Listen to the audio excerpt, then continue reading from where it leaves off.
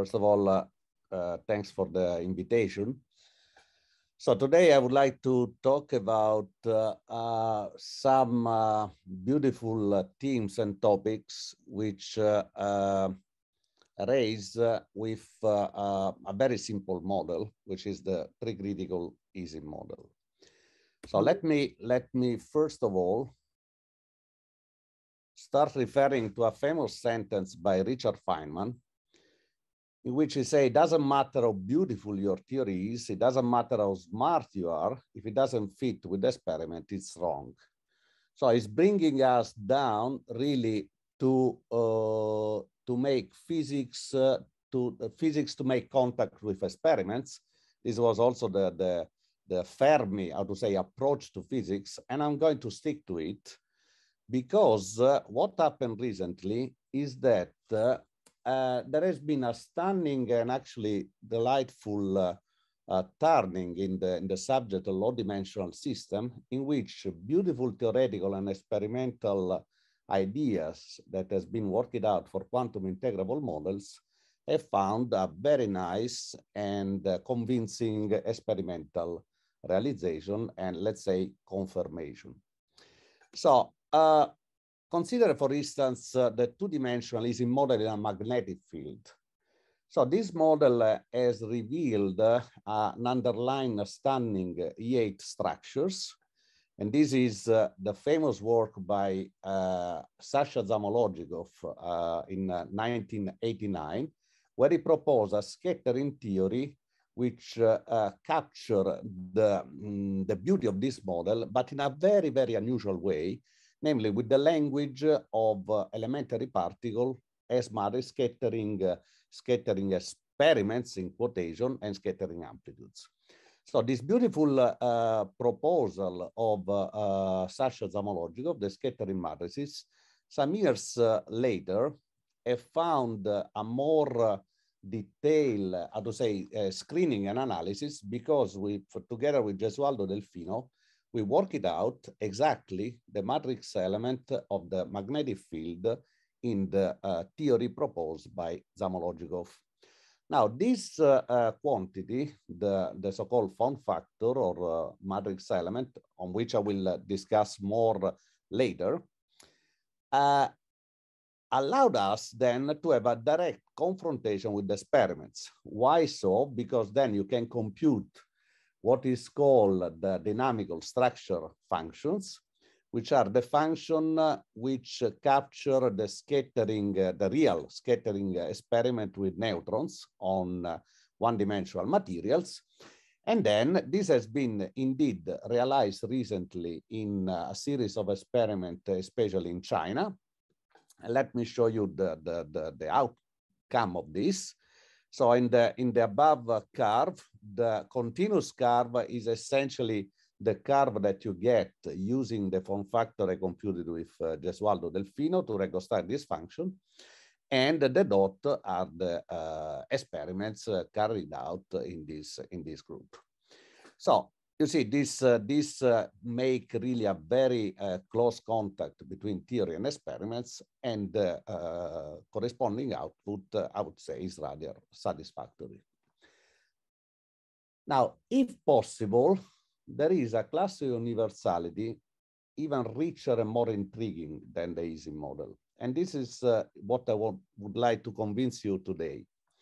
So this class of universality is the one of the Tricritical Ising model. Why so? Because this model has at the same time a lot of beautiful structure in it. Yes, first of all, E7, which would be the corresponding, the analogous of E8 for Ising, as also supersymmetry, as also duality, as also parity, and so on and so forth. And moreover, this model poses an interesting and new engaging challenge from the experimental point of view, a point on which I come back later. So what will be the topics of my seminar today? I will briefly describe the class of universality of the Tricritical Ising model, in particular pointing out that this is spin 1 model, and I will remind the Bloom-Capell model, which parameterize this kind of physics. I will briefly remind the conformal field theory and the deformations which are behind this model, and underline the supersymmetry and the E7 symmetry which are inherent this model. Then I will focus on the thermal deformation of this model. So the idea is you are at the critical point, and then you can use the relevant operator to go away from criticality. I'm gonna move the critical point, just moving the temperature. So this is the thermal deformation. And I can go either higher or lower with respect to the critical temperature. And we will see that these two phases of the model are related by duality. This deformation is what probes the E7 structure of the model. And depending whether you are low or high temperature, you have either kinks or ordinary particle. And I will discuss, I will point out, I will compute their elastic S matrix.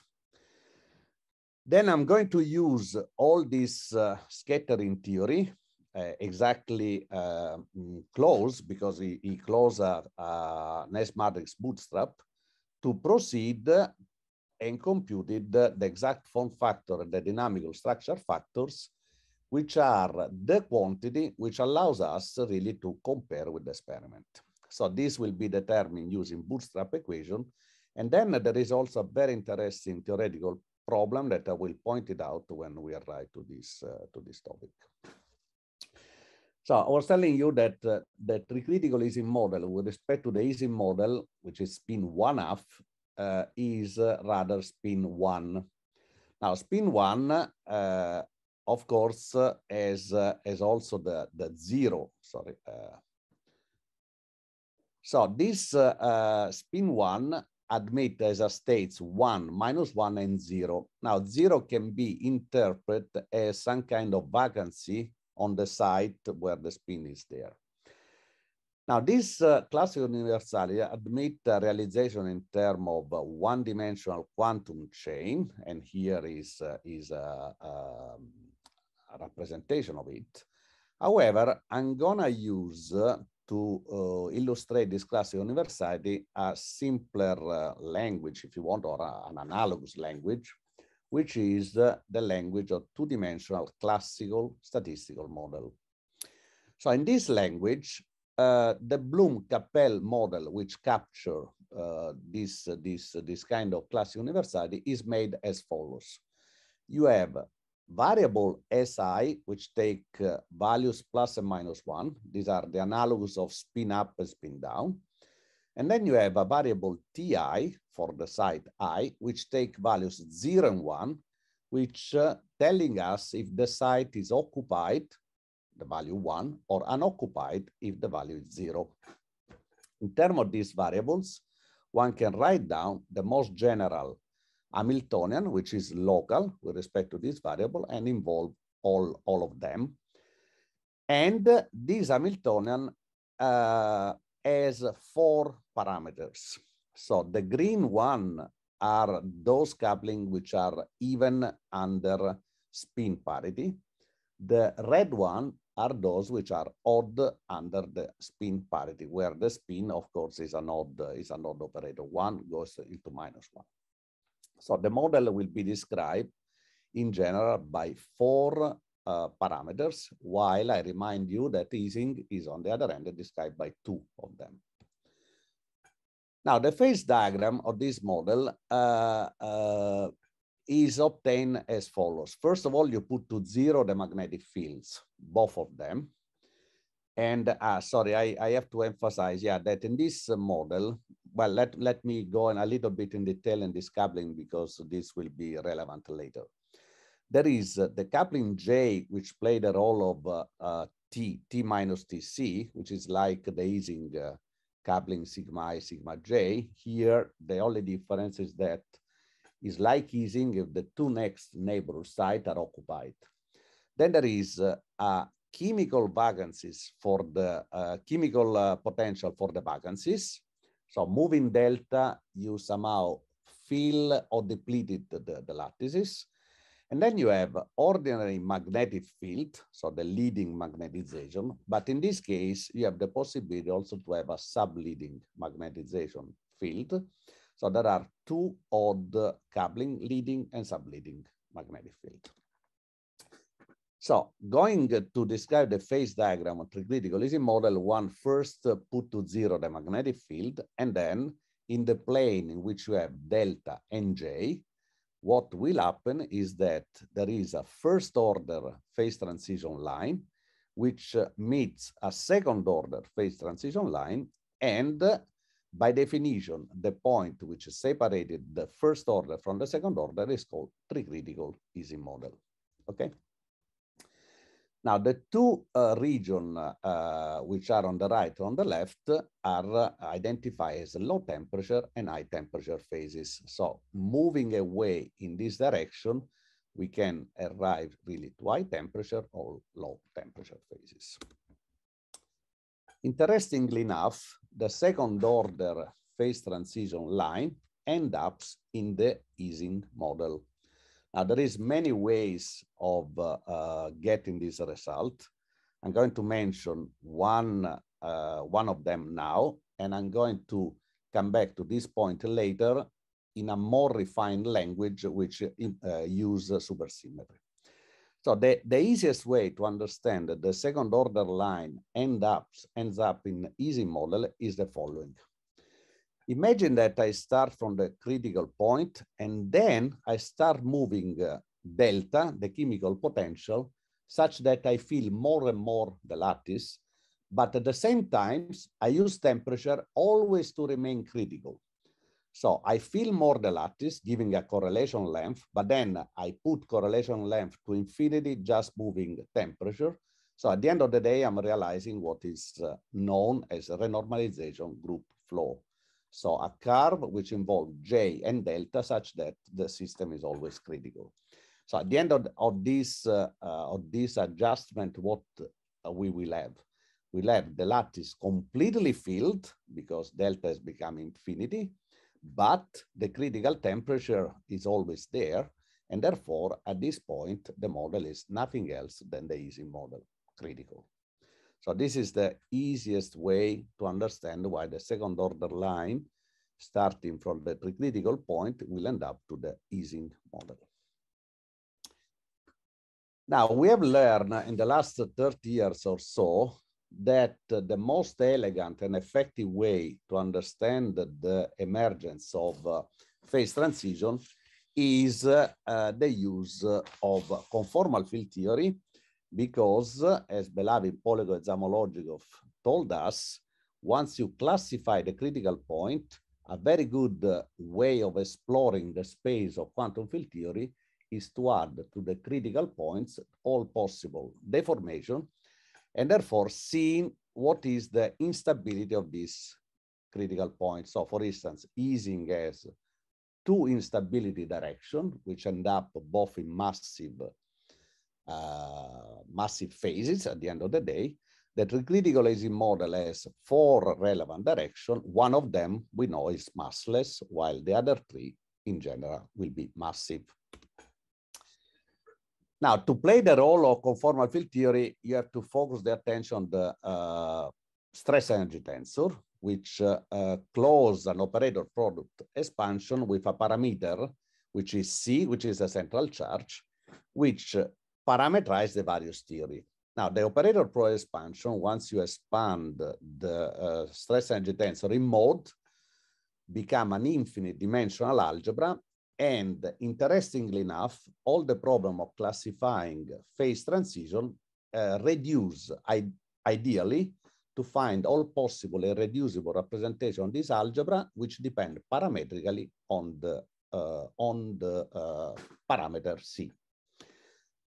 So C identifies the class of universality. So it's the first fingerprint of the class of universality you are talking about. And the operator content of that class of universality is sorted out once you ask the eigenvalues of the operator L0, which play the role of dilatation operator. And the eigenvalues delta, which appear here, is nothing else than the anomalous dimension of that conformal dimension, then the anomalous dimension is the sum also with the anti-analytic part. And therefore, once you have classified all this, you have at your disposal not only the operator content, but also how the fields interact.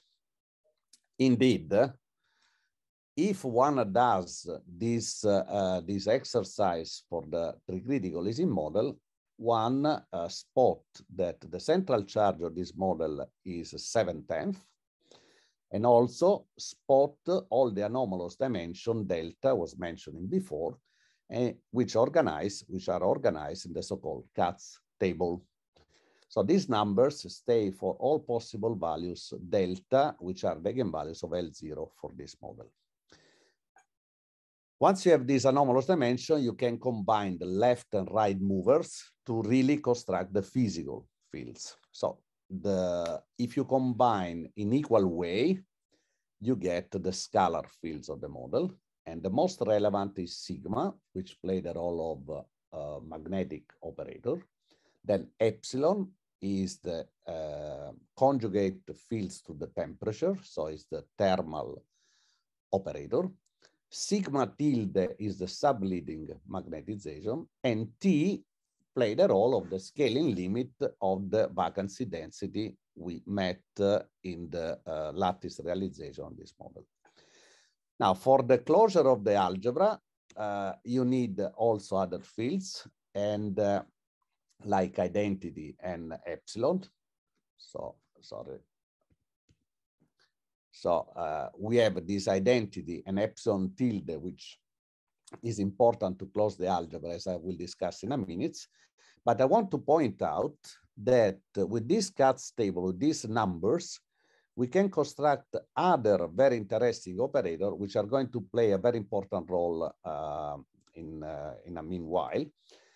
The first is the operator G, when I take 3/2 as a left mover and 0 as a right mover, and the conjugate where I take 0 and 3/2. And moreover, I can construct fermion. Fermion is each operator in which the difference between left and right movers is 1/2, in this case, or half integer. You see 3/5 minus 1/10 is exactly 1/2, while 1/10 minus 3/5 is minus 1/2. So the field obtaining combining left and right mover in this way is a fermion, and this is the conjugate one. Now, when you have when you have sorted out the operator content of a model, the next question is what are their operator product expansion? So this can be worked out completely for this model. I skip here, I presented just this operator pro expansion as skeleton form, in the sense that each of these terms, of course, get multiplied by the appropriate power law, which depend on the differences of the field, which take in account the dimension, the right-hand side with the left-hand side. So this is very skeleton form. What is important is these numbers, which are perfectly tuned number, which make really the closure of the algebra. And if you want, the fact that one can have the 4-point function computed in equivalent way, either on the S channel or on the T channel. Now, what I want to remark is that, look, for instance, here, you have the operator pro expansion epsilon epsilon, which goes produce T, as well as T operated, once you make an operator pro expansion with itself, also produce T.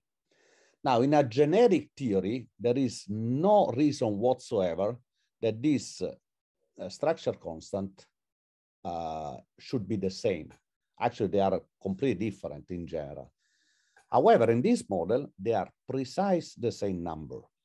So this is the hint that something is going on in this model, namely epsilon somehow knows already on T and vice versa.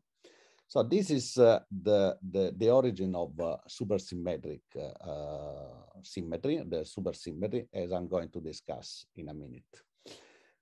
Actually, supersymmetry helps us also in understanding better the origin of duality in this model. Now, duality is in general the fact that you have an order and disorder operators referring to low and high temperature.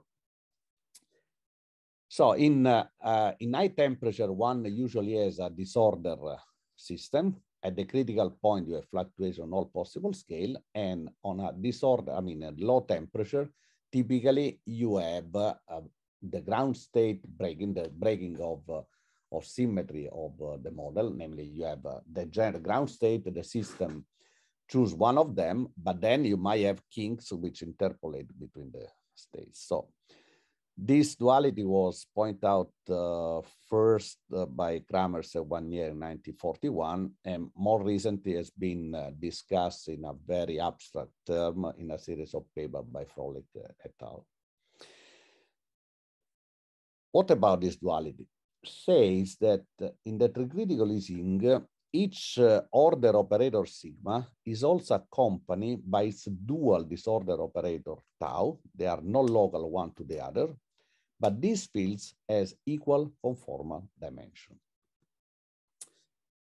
Now, as in the Ising model, this property that sigma is accompanied by its dual operator tau and they have equal conformal dimension is a simple consequence of the presence of fermionic fields. Now, in Ising are the Majorana free fields. In the tricritical Ising model are fermionic fields, although interacting, but the origin is always the same. So in order to understand... Can I ask a question about the previous slide? Please. The, can you go 2 slides back? Sure.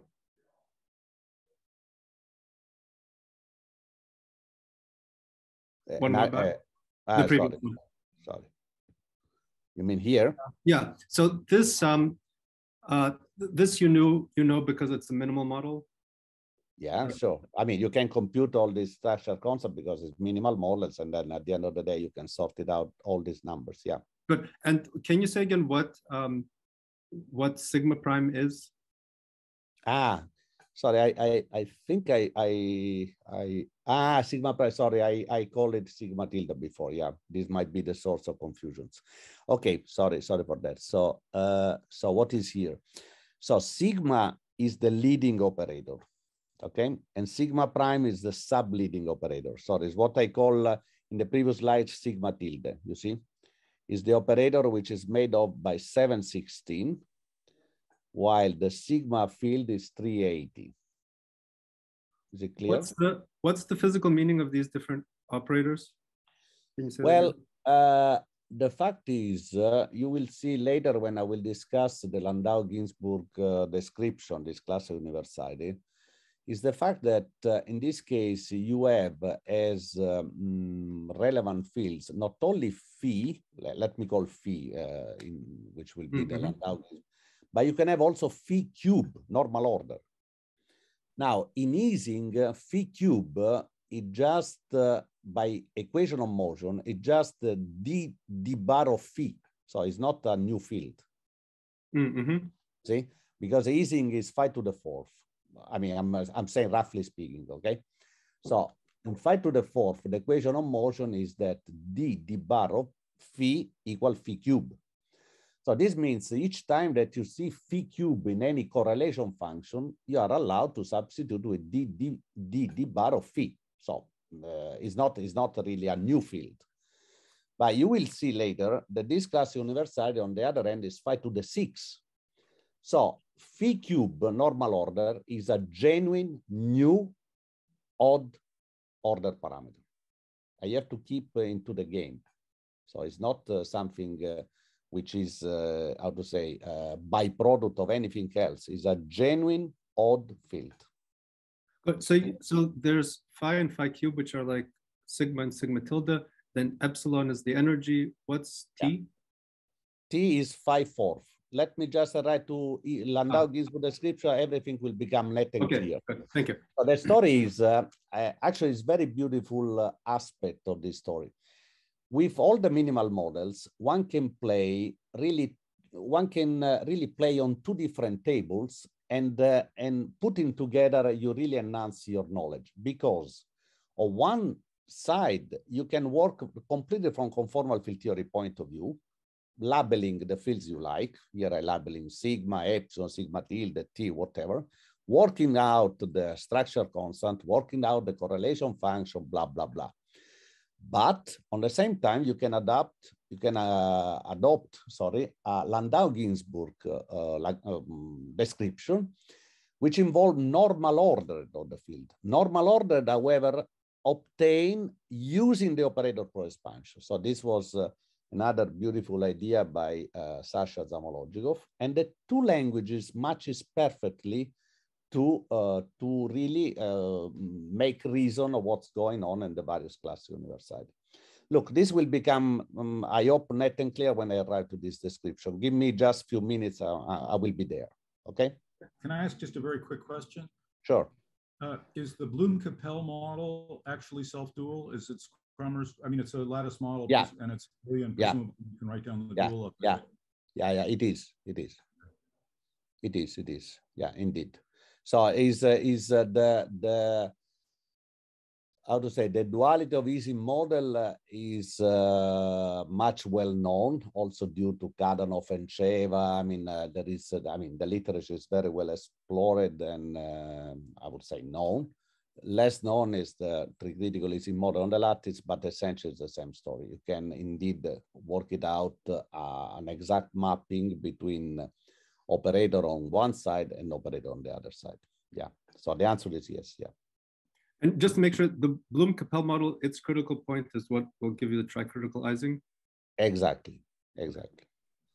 Yeah. So I mean, I can go quickly. Let me, in order, since yeah. So you see, I mean, this is the Bloom-Capell model, okay, in full glory. Now, you want to know if this model is critical. Okay, first of all, you know that you have to kill all the magnetic field, otherwise you are never critical. Once you have done this, you ask, in the plane of the two coupling delta and J, which are the Z2 even fields, will exist a point where the model is critical, namely where spin and vacancy simultaneous as fluctuation on all possible scales? And the answer is yes, okay? And you will see how this picture, which it takes sometimes an ability to recover from the lattice point of view, actually become absolutely net and clear and elegant when you adopt the field theory language. Will become absolutely straightforward. But from lattice point of view, I understand that is a remarkable work to show that indeed there are spatial value of delta and J which make criticality. Okay. Okay, so I was on the point to say we is dual in the sense, imagine that someone has really worked out this Kramer's Wannier duality for tricritical Ising model. But what I want to reach now is an understanding. So I want to understand why in this model we should expect that sigma is accompanied by a dual disorder operator of the same conformal dimension. Now, my point is that my thesis, how to say, what I want to underline is that as in Ising, this property can be seen as a simple consequences of the presence of fermionic fields. And I said before, in Ising, the fermionic fields are free Majorana fermions. Here are non-free, they are interacting. Nevertheless, the origin is the same. So to see that, we should bring into the game the field G I was mentioning before, namely the field which is made by 3/2 and 0. 3/2 right movers, 0 left movers. Of course, there is a copy also in the other way, 0 and 3/2, but we focus only on one of them. Now, if one works out the operator pro-expansion on this field, realize something remarkable, that involve the same central charge of the model as before, but also the stress energy tensor. You see, the origin is very simple. This guy has dimension 3. Therefore, if you subtract the dimension 1 from the pole, the operator which has to be here has to be dimension 2. But in any theory, there is only one field, which is dimension 2, which is the stress energy tensor. So this is the operator pro-expansion. When you go to the mode, here is the interesting story. Since these are fermionic fields, you can expand either in half integers or in integer modes. Of course, this is a commitment or the boundary condition you are giving to the fields, in this case, in the origin. But this is about, so what kind of monodromy property are you assigned to the fermionic fields? Now, once you convert that operator pro expansion the usual way in a mode algebraic relations, you find out that you have super conformal algebra. So in addition to the Virasoro commutation relation of Ln, which is the same as before, now we have anti-commutators which involve L, the Ln. So here the problem is the same model not only support an irreducible representations of Virasoro, but is also support an irreducible representation of a Nance symmetry, which is the one which involve also G. So at this point, you can ask, what are the reducible representations of this extended superalgebra? Well, there are two of them. In supersymmetry, you have the so-called Neveu-Schwarz representation, which are local, and the Ramon representation, which are the non-local. Non-local with respect to the fermions. So in the Neveu-Schwarz, you can organize all the fields in the so-called superfields, alias to the usual bosonic coordinate Z and Z bar of the space, you add two fermionic coordinates, theta and theta bar. And since theta square is 0, you can develop what is on the left-hand side, and the most, this is the expression you have on the right-hand side. So in the case of tricritical Ising model, the leading field can be identified as the energy operators. Then there are the fermions and the companion of the fermion, the other component of the fermions. The fermions, of course, is a two-dimensional object. And then as higher multiplet, as higher fields of this multiplet, you have the vacancy operators. So this explains at once why the structure constant of epsilon and t from the point of view of Virasoro, namely, you don't know that there is this extra symmetry, you find out that the structure constant of these two fields were exactly the same. But now the explanation is simple. They belong to the same multiplet of supersymmetry, and therefore, being a unique representation, of course, they are forced to have the same structure constant. Now, for the Ramon sector, you are interested especially in the zero mode of the field. Now, the zero mode, the square of it is L0 minus C over 24, as you can easily see from the first line. So you have to ask yourself, in this model, does exist an anomalous dimension delta, which is the eigenvalues of L0, equal to C over 24? And the answer is no, there is no such operator. Therefore, G0 should have a representation which is a doublet. Namely, when G0 applied to an operator sigma, produce an operator tau. And when applied to tau, come back to sigma. So it has to be doublet, the representation of G0, and moreover, the same anomalous dimension for the rule of the algebra which are behind. Now, there are two Ramon fields, sigma, sigma tau, and therefore there are two doublets. So sigma is accompanied by tau, and sigma tilde will be accompanied by tau tilde. So this is a very elegant way why this model should have a duality. Now this model, of course, has also some simple symmetries, simple and the same familiar symmetries, like the spin symmetry, sigma is odd, epsilon is even, and so on and so forth. And now we have also this Cramer's one-year duality, which tell us sigma goes to tau, epsilon goes to minus epsilon, sigma tau, and so on and so forth. So now there are also some hidden symmetry, and now the story starts to become really interesting, because the same model, tricritical Ising model, despite its simplicity, support also extra algebraic structure, which is E7, supersymmetry we just discussed, and also an SU2. So let me briefly tell you what about. Now, you know that the most universal way of constructing conformal field theories, let's say really abstractly, like an industry, you want to construct new and new conformal field theory to, I don't know, to build up models or whatever, involve the so-called coset construction. The coset construction in a nutshell is the following. You take a group, you build on it the so-called Verzumino-Witten model, which also has a rank in it. And then you start playing with group, making tensor product of it and factorizing with respect to some common structure. So for instance, if one does this involving SU2 and making SU2 a level 4 cross SU2 level 1 coset SU2 level 5, what remain out of this coset is precisely the tricritical Ising model with all the structure constant, all the operator expansion, blah, blah, blah. Amazingly enough, the same story happened if I take E7 at the level 1, cross E7 level 1, coset E7 level 2. And then supersymmetry is this other coset I was telling you about. So the tricritical Ising model admits really 3 different constructions.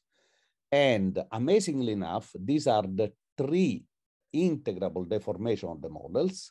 And depending which operator you use to deform the critical point, depending on that is the corresponding model will show up the corresponding symmetry.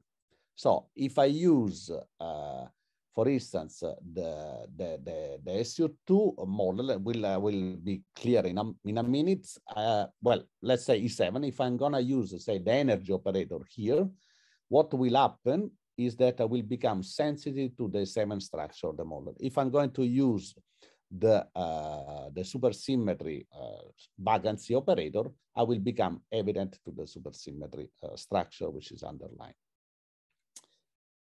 So the first coset construction refer, as a matter of fact, correspond to the Landau-Ginzburg I was mentioning before. Landau-Ginzburg means the following. You select of the Katz table the operator which is the most relevant, which was sigma, and you call it phi, okay? Now you use the operator per expansion of sigma. For instance, sigma produce identity that you will subtract in an operator per expansion procedure, plus epsilon. So epsilon from this point of view can be identified with normal order of phi square. You keep using the operator per expansion to define sigma tilde, which will appear phi cube, and t, which will be phi 4. So from this point of view, the tricritical Ising model appear as the class of universality associated to Landau-Ginzburg, whose maximum power is 5 to the 6. And therefore, as we know from lattice realization, 4 different coupling constants associated to the 4 relevant operators of these models, okay? So G1 and G3 are odd, and G2 and G4 are even. And one can play with this very simple polynomial Lagrangian to understand broadly what kind of phases you should expect in this model. So let me do this game, very simple. So imagine I start with this potential, and I treat it really at the 3 levels. So at the 3 levels, I will just see what kind of landscape I'm going to have with these couplings. So imagine that I switch on. So you see the rule of the game is 5, 6. I never touch it. It's always there, and indeed the coupling constant I put to 1. And then I'm going to switch one by one these couplings and see what kind of landscape I'm going to produce. Now, if I use G1 will just shift the vacuum somewhere to a non-zero expectation value. And I'm telling you, this is the only non-integrable deformation of the model. If I use G2, and if G2 is positive, I'm gonna have a curvature in the origin, and I expect particles. On the other hand, if G2 is negative, I'm gonna have two degenerate vacua related by Z2 symmetry, and I should expect kinks and bound state thereof. So this will correspond to the integrable E7 direction. So let me say on the last column, I'm just telling you, I'm not proving, I'm just give you the bookkeeping of these symmetries. Now, G3 is a very amazing deformation, this model, which will deserve a seminar on its own, which will not be given here, because this deformation produces two degenerate vacua, however, asymmetrical. So this means that bound state of this theory, depending how you order kink and anti-kink. So let's say they will be a bound state if kink is followed by anti-kink, but not vice versa, which is pretty remarkable situation. And finally, G4, depending if it's positive or negative, is the one which refers to supersymmetry. Indeed, G4 positive, there is no curvature in the origin, while G4 negative will produce three degenerate ground state. So this deserves a comment. So when is massless, since this refers to supersymmetry, means that the supersymmetry is broken, and the massless particle referring to the breaking of supersymmetry are the Majorana fermions. Indeed, the Majorana fermions of Ising model is nothing else than the relic of the breaking of supersymmetry of this tricritical Ising model. So if Ising model was not discovered by Ising himself, you should put necessarily into the game, because it's the model which come back from a spontaneous symmetry breaking. On the other hand, when G4 is negative, you have three ground state, and this is really the locus of the first order phase transition line. Indeed. Can I ask a quick question? Sure. On the previous slide, I didn't understand the statement about the integrable. If you just take a two-dimensional scalar field, then we take phi squared plus phi to the sixth. That theory is not integrable, right? Well, I mean, you have to, this we have to agree on there is, how to say, we have to agree on a common ground, which is the following. The power of the field, phi square, phi cube, and phi 4 are defined accordingly to conformal field theory, okay? So this is the point. I'm defined the normal ordering here, just using the operator pro expansion I showed some slides ago. So you have not to taking literally this Landau-Ginzburg as it is. You should not take it in literature, because from this point of view, also phi to the fourth as Landau-Ginzburg is not integrable. But on the other hand, Ising is integrable. So you should be careful in the way you are using this language. Landau-Ginzburg is a very effective way of having a bookkeeping of symmetry and phases. The detail, however, is not captured by Landau-Ginzburg. Then you have to refer to precise detail, which comes, say, from either conformal field theory or integrable technique. Okay, so this is the understanding. I mean, if you take literally phi to the 6 with phi square, it's not integrable. I agree with you. But this is not the way you have to mean this theory. Means that phi 6 deformed by G2 phi square, you ask what kind of landscape I should expect for the vacua of this theory. Well, you can have either a unique vacuum or two vacua, but related by Z2. And this model you put into the game, or the artillery of integrable model, as I'm going to do immediately after this discussion, okay? So you have to keep this kind of landscape I'm showing as a bookkeeping, somehow what you should expect to find. And then, hopefully enough, the exact solution remind qualitatively the picture which emerged from this analysis, okay? So this is the way you have to understand the use of Landau-Ginzburg, but not literally.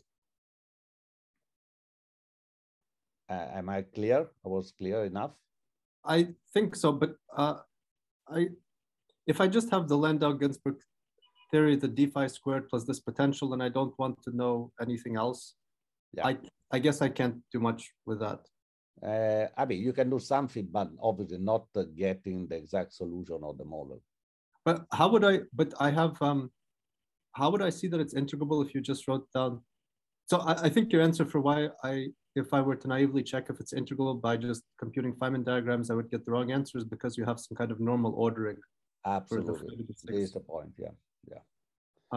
I mean, the story. I mean, how shall put? Subtle is the Lord, in the sense that if you really use all the technique we learn on quantum field theory, which is essentially Feynman diagram, at the end of the day, you are not able to discover this amazing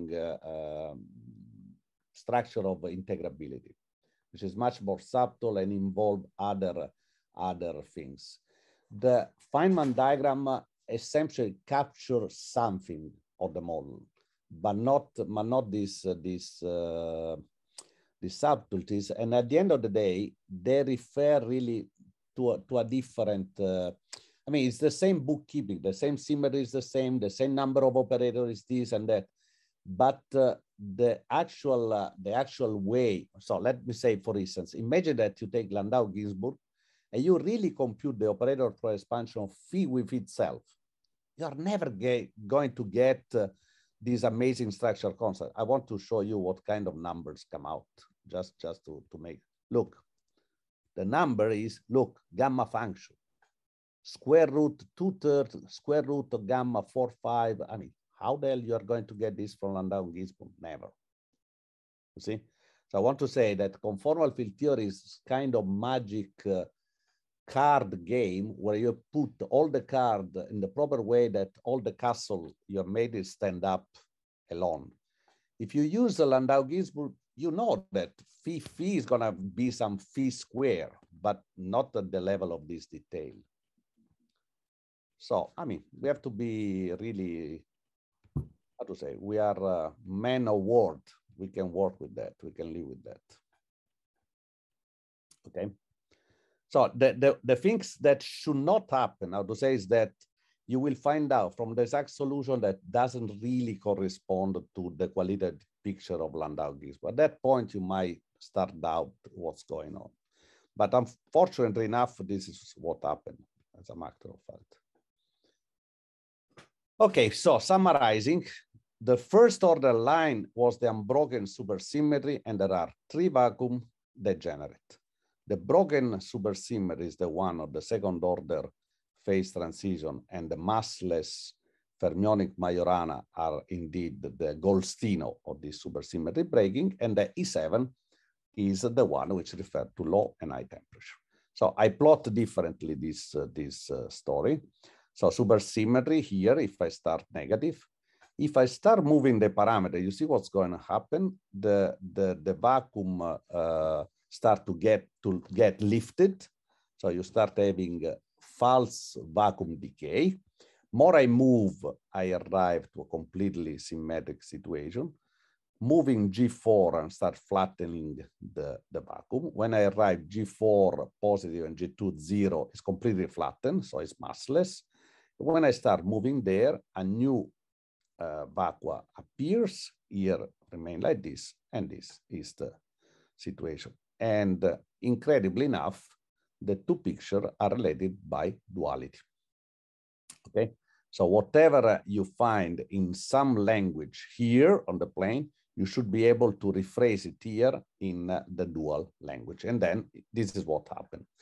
And let me also point out that you see is a very interesting theoretical problem to understand how the spectrum of this theory evolve when I start from this situation where there are kinks, here when there are decays of the vacua, two vacua, when I arrive here, when I arrive here, and so on, how the spectrum evolve moving the coupling constant.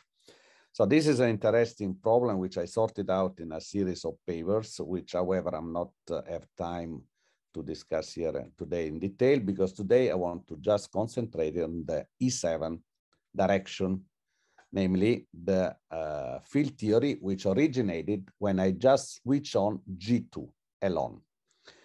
So I can have high temperature where there are unique vacuum and excitation above it, or I can have low temperature where I have two vacua, kinks, and excitation above that. And this is indeed the E7 phases of the model. And the story is like this. At the criticality, the model is built up with the so-called massless total field theory, which is a generalization on Liouville, which involved the simple roots of E7 algebra.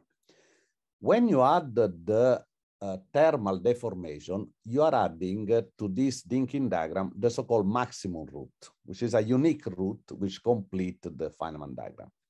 Now, in general, adding this higher root make the diagram more symmetric.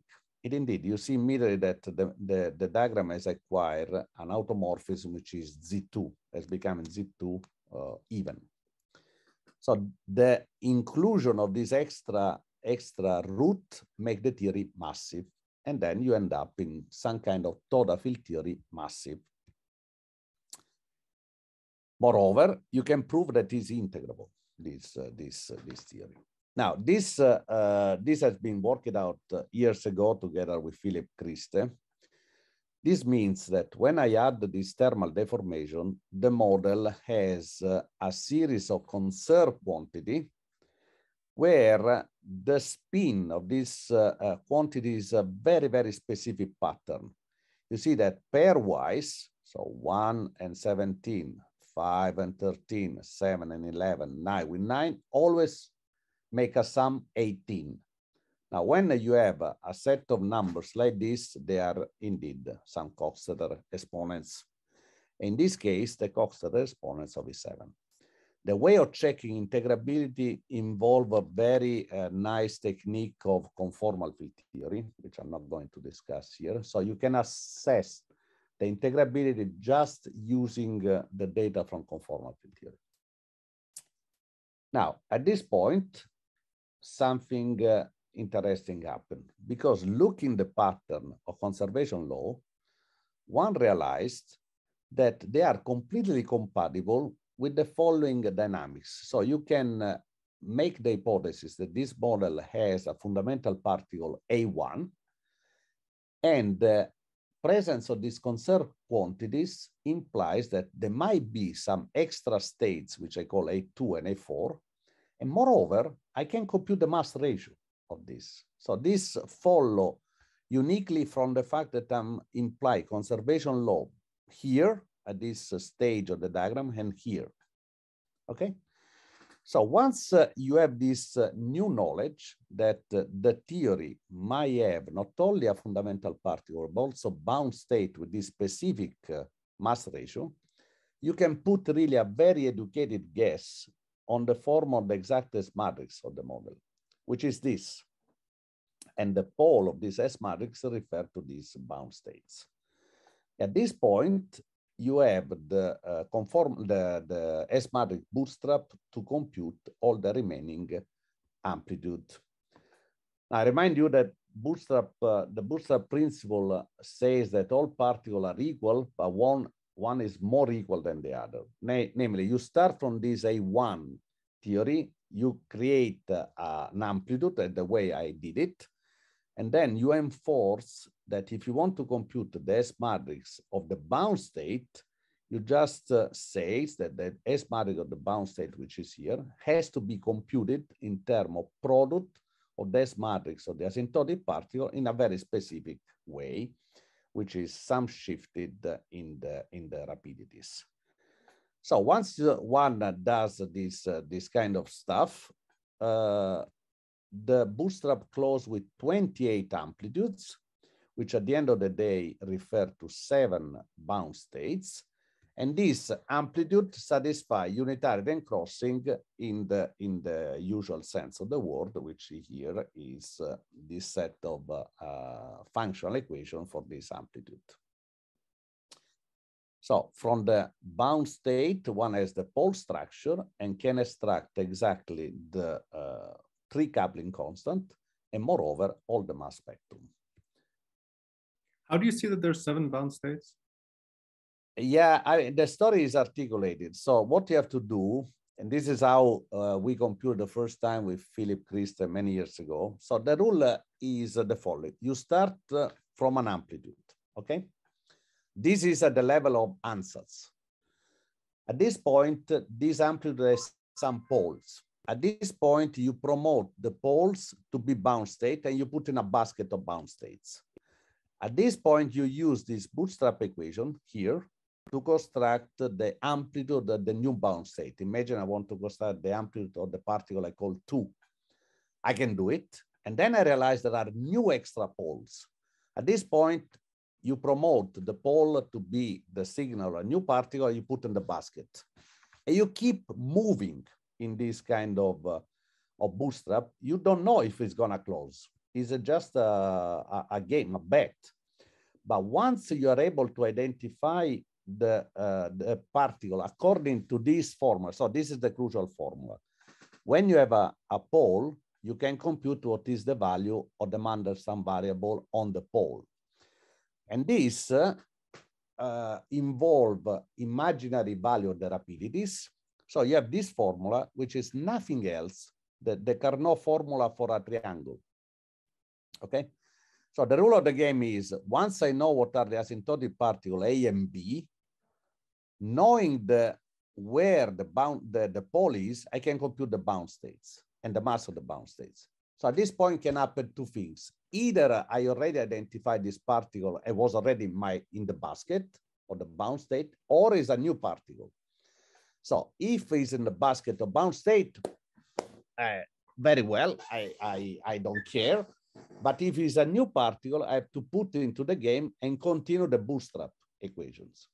So it's kind of remarkable that iterating this equation blindly, so you don't know it a priori, after a certain number of iterations, all the poles you are going to obtain correspond to the bound state that you already have in your basket. At this point, you close the story. And you count how many amplitudes you have. And in this case, it's 28. Is it clear? Yes. Is this related when you were listing the conserved currents? You also had some is that related? You had some numbers for which currents were conserved. It was mod some other number. Is that related to the 7? Well, yeah. I mean, of course. I mean, after thought, everything matched together, depending how much insight, how much to say intuition you have. Of course, if one at this level already recognized that there are Coxeter response of V7, well, you smell that at the end of the day should be 7 particles. Okay, so this is the point that once you have identified that is the Coxeter response of V7, you should expect 7 particles. But imagine that you don't ever recognize this E7. You might play the role I've just told you, namely you use this conserved quantity to fix some mass ratio. From this, you fix an S matrix. From this, you go ahead with the bootstrap equations with the idea that each time that you met a new particle through the new poles that you find, you put into the game this new particle. Otherwise, you already had there. And then you see up to which point the amplitude you are computing close or not. And as I say, in this case, close with 28 amplitude, referring to the possible 7 scattering of this particle. So in particular, this will be the exact mass ratio on these models. Perfectly computed is an algebraic numbers corresponding also to the root of V7. One can put in correspondence 1 to 1. At this point, one realized that in this model, 4 particles are below threshold and 3 are above threshold in the continuum, which are stable just for the integrability of the model. And if you are curious about the structure of the bound state, one can plot it in this way. Here, what I'm using is, if I go, for instance, A2 and A5, in this scattering channel, I know that I'm going to have 4 poles which identify with the particle 2, 4, and 7. Clear? So if I go to the scattering channel 3 with 5, I will have 2 poles which can be identified with the particle 1 and 6 and so on and so forth. Can I ask a question about the particles in the bound states? I mean, in some models like Sine-Gordon, you can have the fundamental particle basically disappear and still keep the bound state. So for example, the kinks can disappear, but you'll still have breathers. It's true, yeah. Yeah, do you have anything analogous? Can something analogous happen here? Not here, not here. Okay. So the mass ratios are always fixed. Yeah, not here. I mean, here, there is no coupling constant I can use it. It's rigidly fixed, everything. In Sine-Gordon, you were referring, you have the coupling constant that can be moved. And then the spectrum change when you change the coupling constant, something happened where, for instance, the kinks are no longer attractive, but the interaction between kinks are no longer attractive and so on and so forth. Here is everything, there is no coupling constant essentially. Okay, because I'm just, you will see in a minute what is the story. So the story is, okay, let me keep going. I'm gonna comment in a minute what is. So in high temperature, I should expect to have 1 vacuum and 7 particles above it. In low temperature, I should expect kinks and bound states. So which is which? So this is the table. Namely, whatever is odd particle, remember I can assign a parity here, will become kink in low temperature. And whatever is even remain particle in both part of the diagram. So this is the bookkeeping. All the odd particles become kinks of bound state in the low temperature. Now, you might say, look, beautiful theory, beautiful set of ideas, but this might be completely dream.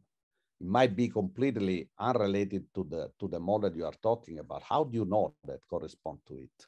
Well, there is a very efficient numerical method to check that everything has been done is correct. So the method goes under the name of truncated conformal space approach and is due to Yurov and Zamolodchikov that propose it.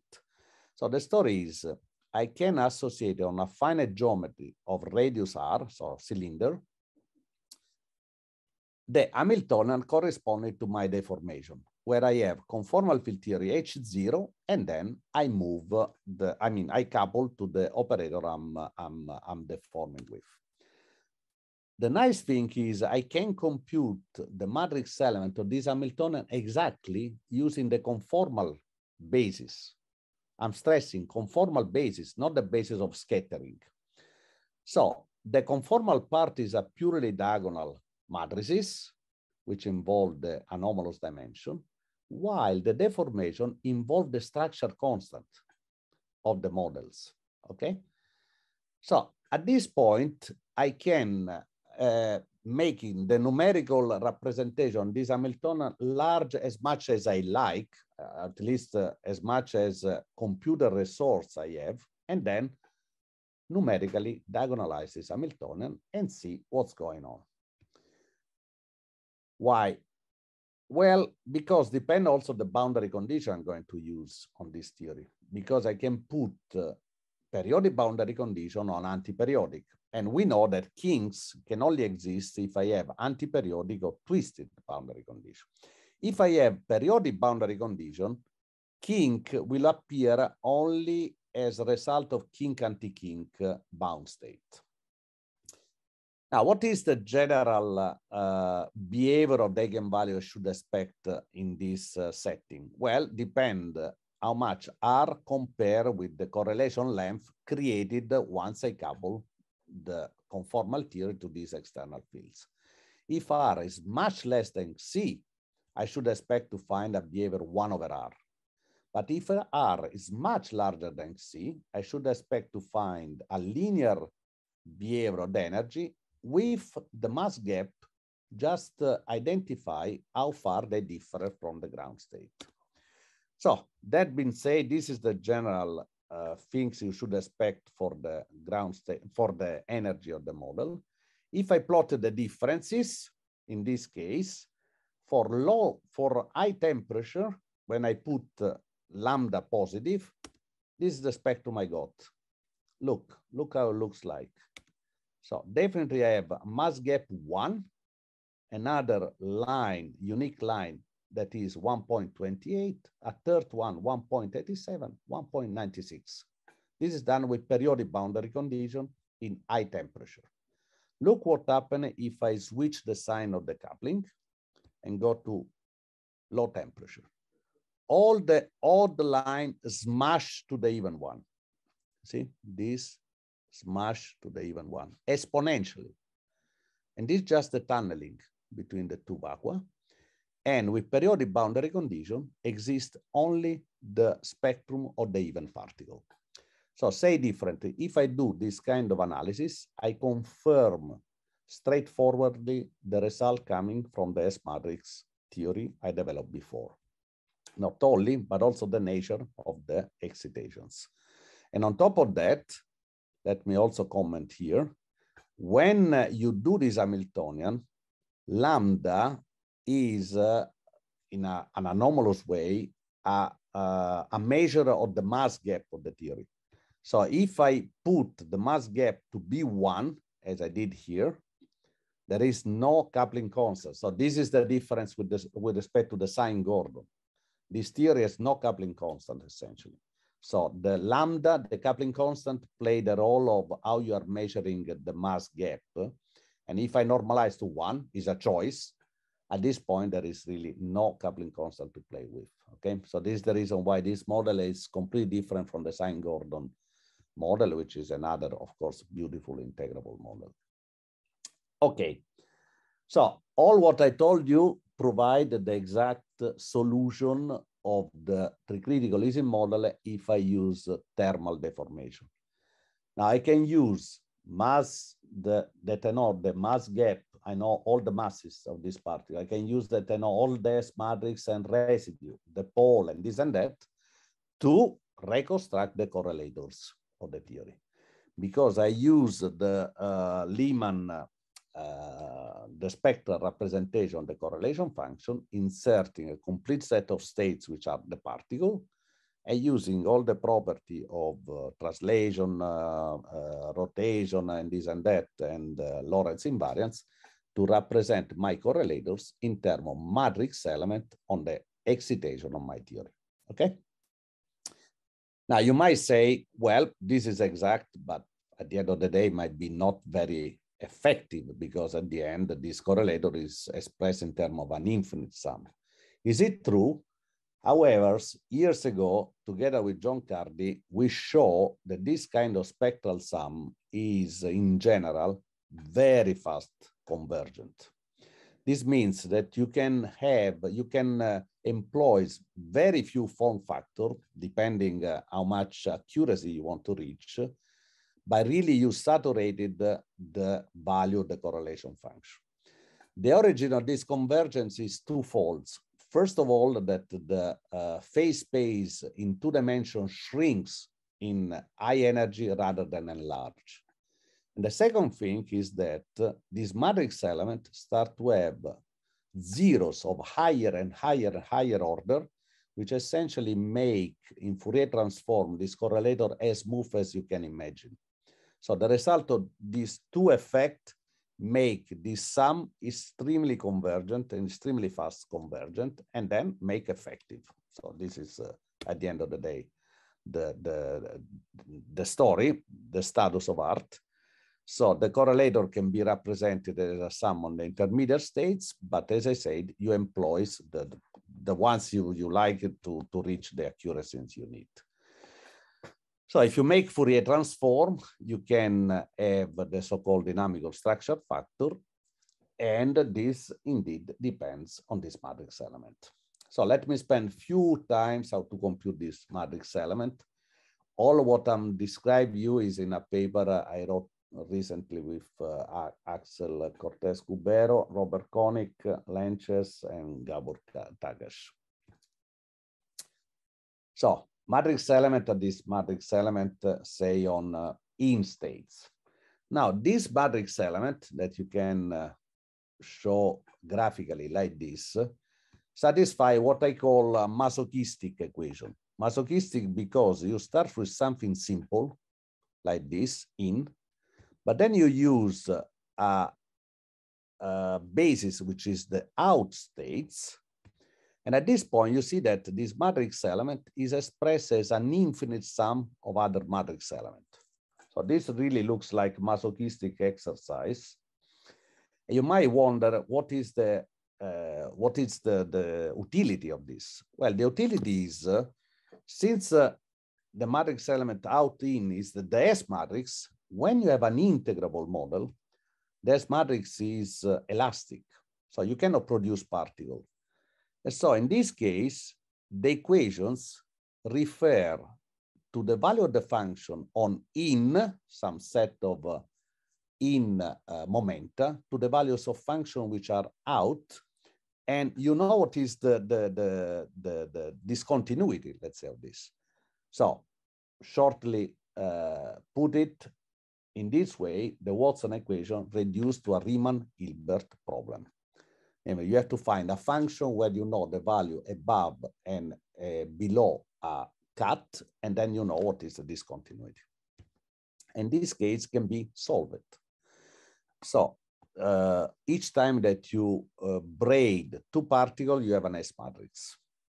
Each time that you make it around the other, you have just a reordering of the particles.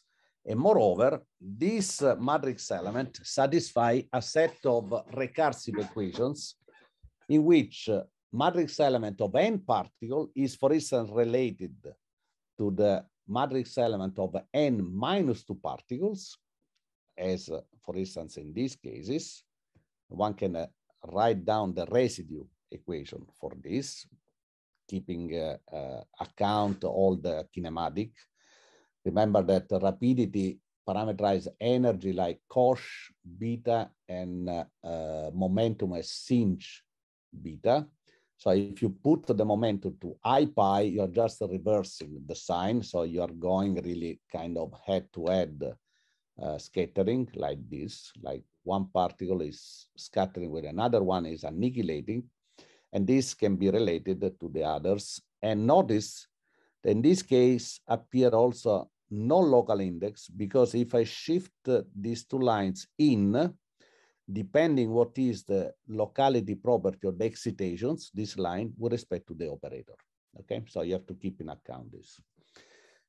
Now, you can have also a bound state recursive equation where you take two of these particles and you go on a kinematic situation where they produce a bound state, and you know exactly the residue, because this is the S matrix that told you what is gamma, and you write down this kind of recursive equation, which allow you to go from n to n minus 1. Now, let me make a very important observation. All the equations I've been talking so far, monodromy, duality, I mean duality in the sense of the T-channel and this and that, recursive equation and this and that, never refer to any operator, never. It's completely general. So this means something very, very important, that the operator content of a model should emerge just finding all possible different solutions on these equations. So as in conformal field theory, we identify the operator just by reducible representation of the Virasoro algebra. Using the form factor approach, you should be able to identify the different operators just by the different solutions of these equations. And this indeed is what happens.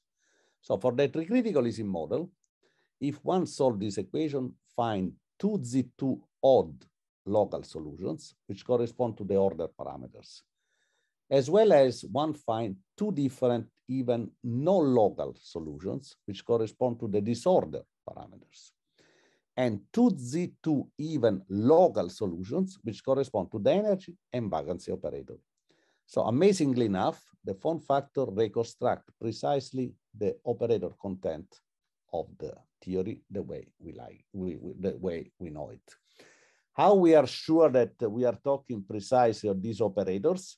Well, one can employ the form factor in certain sum rules which is, for instance, these sum rules. So if you compute this, the result is the anomalous dimension of the fields you are talking about. And so knowing the matrix element of the theta, which is the stress energy tensor, the trace, and knowing the form factor of the supposed operator phi, you just insert in this sum rule and you see what kind of delta you get. And then you say, ah, this solution corresponds to the energy operator. This solution corresponds to the vacancy operator, and so on and so forth. Now, if I want to compare with experiment, there is a subtleties. The subtleties on the lattice, I have certain variable, but in the field, quantum field theory, I have other variables. So on the lattice, any odd operator will be given by linear combination of the two odd scaling fields I have on the continuum, plus irrelevant operators. So I have A and B, two constants which enter into the game, which depend on which kind of lattice I'm using. So these are, how to say, something which is not universal, depend on the lattice realization. However, when I compute the 2-point functions of this, and I develop all the algebra, you see that this experimental correlator will depend on the theoretical one, which I can compute through the form factor, with this algebra A squared, B squared, and 2A and B. Now, the fact is, I have to fix A and B, many poles. Remember, I have many poles on my S matrix. So it's enough to make two resonance pole and to match what is on the left-hand side with the right-hand side, that I can fix A and B. Once I use two poles, all the rest is uniquely fixed and therefore become predictive, the story. So to make the comparison with the experiments, I need to compute this function exactly from the field theoretical point of view. So in the high temperature, I will have the order parameters. So this will be the function that I shall consider. In the low temperature, I can consider the one of the disorder operators. And of course, the two pictures will provide the entire phase diagram, how to say, the entire behavior of the theory, depending where I am. Now, I told you that there are fast convergence of this series. So in the calculation we did, we arrive up to these states. So we include A2, apart A1, A2, A4, A1, and so on and so forth, up to this sum. And I want to point out that the spectroscopy you should expect from E7 is very, very rich, because with 7 particles, you have many thresholds. Here you should expect some really peak, some delta function peak. Here you should expect some branch cut, and so on and so forth. So very rich E7 spectroscopy is expected for this calculation. So let me show you the result. So for the one parameter, for the order parameters in high temperature, one can compute these, the one particle contributions for sigma and for sigma prime. And these values are unique in the sense that theory predict uniquely the peak of these functions, which are shown here. Okay, these are the theoretical predicted without any extra parameters of fit or whatever. These are exact results. And then I can use also all the form factor contribution to compute also the two particles ones. And so these are the result expected for this kind of functions with all the threshold relative to 1, 2, 1, 4, 2, 3, 1, 5, 3, 4, and so on and so forth. Now, the same story can be repeated also for low temperature. So one can include the one particle contributions. Once again, these are completely exact numbers which come from the closure of this equation, and also the two particle contributors computed in the way I told you. So at the end of the day, this is what is expected. So overall perspective, challenge and conclusions. So physics of spin 1 display a very interesting web of remarkable symmetries like E7, supersymmetry, duality, and so on. Today I concentrate just on E7, but the same game can be also made on supersymmetry, and one can also use integrability to explore the breaking of integrability if you move, remember, in the plane I was showing before. Tricritical Ising model is an ideal playground for this physics, and in my opinion is really a theoretical gem in itself, because there's a lot of ideas represented in a very vivid way and in a very computable way. So quantum integrability, all the symmetry I described before, bound states, and so on and so forth.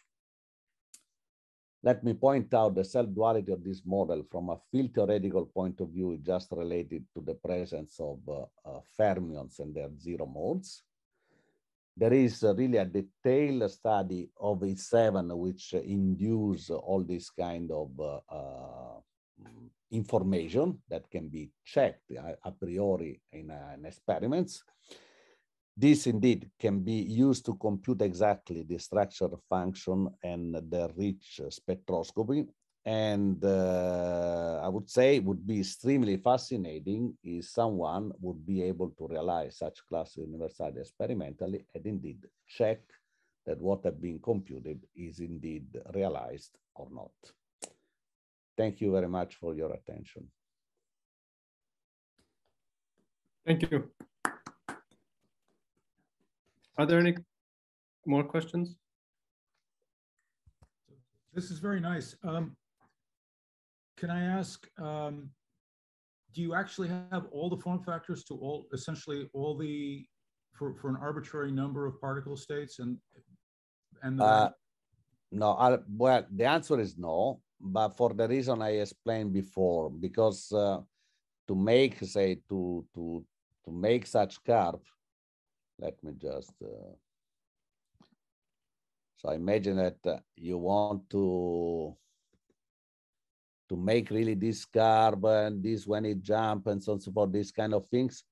If I include, say, the 24 intermediate particle will not change anything. I see, okay. So you don't really need them. So you only have 2 particle form factors then for some of these operators. Yeah, indeed. For this point of view, for all this calculation, and of course one can check, or let me see. Sorry, I went down too fast.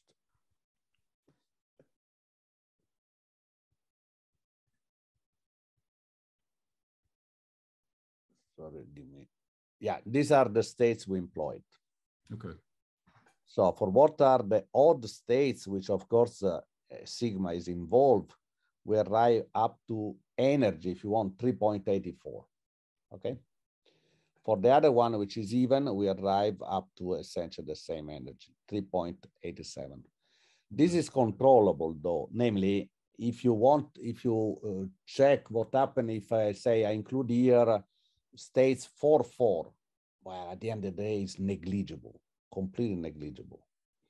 Because more you go, higher you go in the energy, lower the contribution is. Yeah. For the conspiracy of the 2 effects I was describing, namely the phase space shrink at high energy, so will not increase, shrinks. Okay.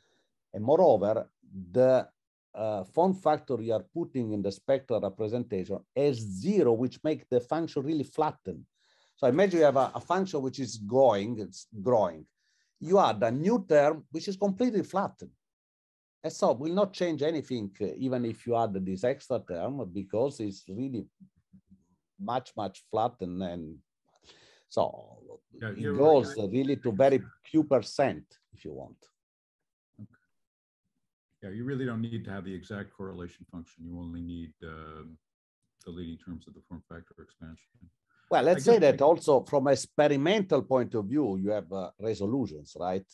You cannot go lower than certain values of the energies. So at this point,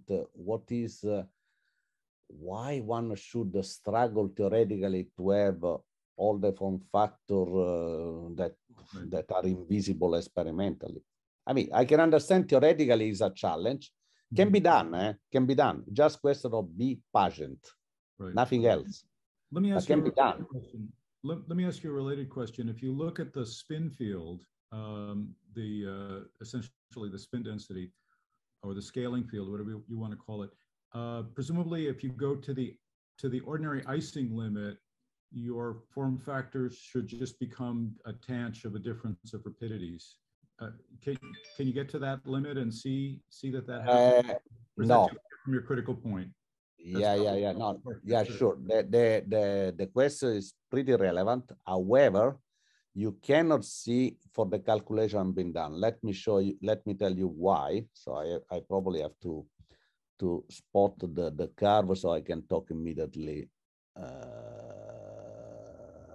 here. Right. It's the points too far away for the ordinary Ising model, I guess. So the point is, what you are asking is, imagine I have here some object, which I call spin, okay? Yeah. And then I carry on how this quantity change if I move here. But not only that, when I arrive here, I should split it. Yeah. You agree, right? Because this will be the thermal deformation. Now, on the other hand, I'm computing the form factor in the E7 theory.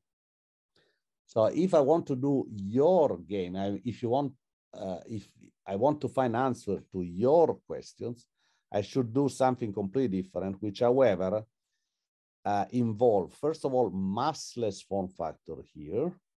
And secondly, when I arrive here, making massive in this other way. Now, theoretically, has to be possible because it's precisely what I described. However, technically, it's not so easy. I've been computing in the past exactly the massless form factor along this way. And what happened is, indeed, you find what in modern language become TT bar deformation on this Ising model. And indeed, you find a full correspondence of the operator content here with the Ising model.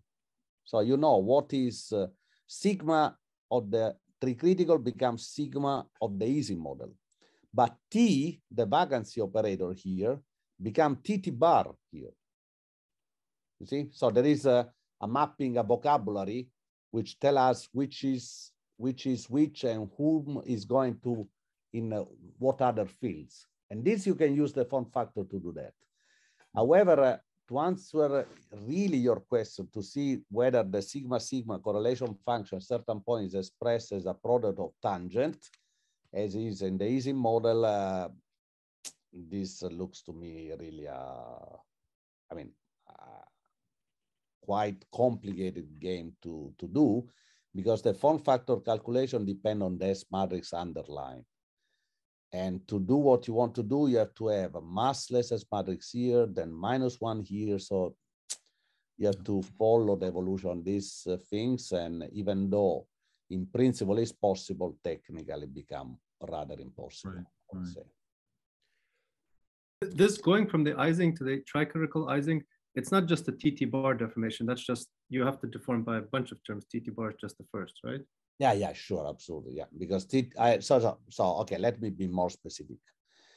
If I want to get to the Ising model from the tricritical Ising model point of view, I have to use a relevant operator, which is the vacancy operator, which unfortunately is called T, little t. So if I use this with plus sign, I'm gonna reach the Ising model. But you can take the point of view, say, okay, I'm sitting in the Ising model. I see something coming up from somewhere. From the Ising model point of view, how can I describe this renormalization group trajectory? And then you find out that is an irrelevant deformation of Ising model through the direction TT bar, which indeed preserve this duality, okay? But since is irrelevant, if you want to make fully sense of the theory from Ising model point of view, you should add an infinite bunch of other irrelevant operators, which in this case can be fixed thanks to integrability of this flow. Otherwise, it becomes completely a theory which is not predictive at all. You see? Yeah. The point when you deform by relevant operator, you start having non-renormalizable theory. And if you should fix at any order new couplings, the theory might become meaningful, but unpredictive. In this case, is not only meaningful, but also predictive, because it's integrability what saved the day. Giuseppe, could you say more about this king particle duality? Do I understand it correctly that in both in low T and high T phases, the Bethe-Ansatz equations are the same, but there is the form factors of the same operators are different, like in the Ising model, for example. Yes, in the sense that, you know, also in Ising, kink in Ising assume, I mean, looks like a particle as well. The only thing is that you give an interpretation of topological excitations, okay? So here, if you write down all the bootstrap equation for the S matrix, all the Bethe-Ansatz equation like this are exactly the same. The only thing is that you say, but which phases I am? Let's say, high temperature. Well, high temperature should expect all the particle to be, all the excitation to be local particle. And I say, yeah, indeed, is what I saw, what I see. But when you go to low temperature, you say, well, where are the key? How do you distinguish local from non-local in the bootstrap equations? And the point is, this one I have to. I mean, the answer is a little technical, but not so much complicated. Is here. The story is here. When I write recursive equation for the form factors, I refer to particles. So imagine that I want to find the form factor of the disorder operator. Yeah. Well, I'm forced to use a recursive equation which involves this term. Okay. And this change the equation, because if gamma is 1/2, this becomes plus. Yeah. Okay. On the other hand, if gamma is 0, you have 1-, and so you're looking local. So this is where this is the fingerprint where local and non-local solution and operator a particle enters. This is precisely the key point. Okay. So this index gamma changes. I believe it will interchange between odd and even when you go from one phase to another, right? Yes, exactly. Okay. Yeah. Indeed, what we did is first we solve a set of equations, say with gamma 0, and we find how many solutions we had, and we find 2. Then 2 different, of course, two different chain of solution, of course, because there are infinite family of form factor. Then we put gamma is equal 1/2, and we find other 2 solutions. And these were indeed the things I say here. When we find local, namely we put gamma equals 0, we find 2Z2 odd that we identify with sigma tilde using the delta sum rule. When we put gamma is equal 1/2, we find 2 solutions, and we were able to show that delta was the same. So, and this really matches with what I saw, with what I told at the very beginning, that gamma, sigma, and mu should have the same dimension, blah, blah, blah. That one is even, one is odd. Okay. Okay, thank you. Yeah.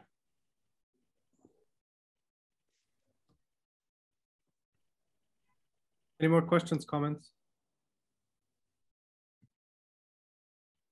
Okay, then we'll resume at 11 in 20 minutes with Bruno's talk. Okay, thank you very much. Thank you. Yeah, bye-bye.